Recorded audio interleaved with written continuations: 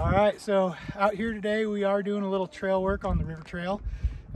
We've had some, it's been a long time since we've done some work out here, and it shows it. Down here you can notice we have these old retaining walls that were put in years ago, and they've actually been obstructing material coming down the hillside that we actually want.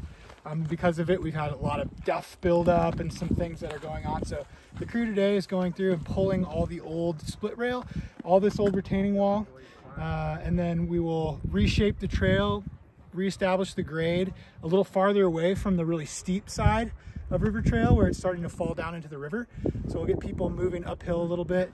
We're going to put the fence back in, so it will be back, but it'll be built so that the duff and material can slough down through into the trail again, as it should be. So yeah, it's going to be a couple of days of work to get this done correctly. I know that we're racing for spring break, so we want to get it done before that happens. But I know it looks a lot right now.